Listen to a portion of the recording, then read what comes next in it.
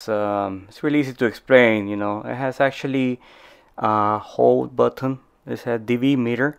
So you hold it and you hold it where is the DV regulator at. And we also have max and minimum during the time of your meter, and an off and on switch, and also the back for the tripod in the back.